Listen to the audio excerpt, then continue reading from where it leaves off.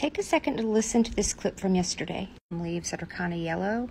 I need to come back and really do some pruning with all of these. My next bush, they've got a lot of yellow leaves. I didn't see any bugs, but I'm not sure what's happening with those. Well, today I found it, army worms.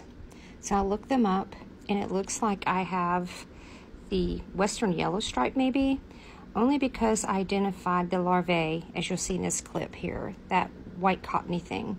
It is destroying the leaves. That one tomato plant looks terrible. I have scoured and looked, but they could be hiding in the straw underneath, I suppose. There's a damaged tomato there. That's the only one I have found so far. But that tomato plant is about toast. I'm going to apply neem oil this evening. Has anyone else had problems with army worms? What did you use? Did you use a combination of things? I'm open to suggestions. Thanks, y'all.